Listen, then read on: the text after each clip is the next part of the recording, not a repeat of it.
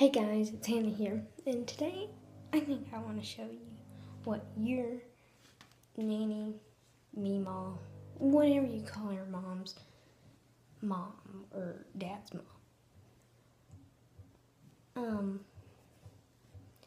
I want to show you most likely what they were in the 1940s through 1940s through 1950s.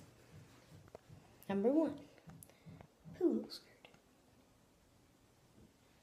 The cute, adorable, little, short stack poodle skirt with over an ankle socks. I guess you could call them balloon shoes. A cute sweater and a nice white shirt and a cute little belt. And usually a veil with a ponytail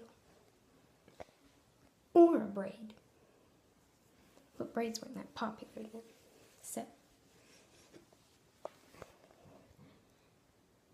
that's pretty much it. So yeah. Like my poodle. His name is George.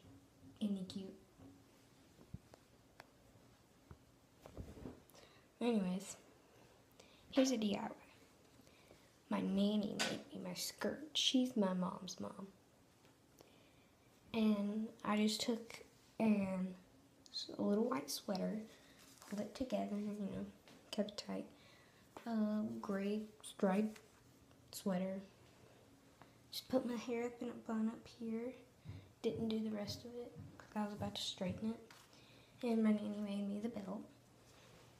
I got these shoes from Goodwill. And I just used some old winter socks. So, that's pretty much it. Desiree's not here today, so she couldn't do the overalls. I don't have overalls, which they did wear overalls. So, anyways, bye.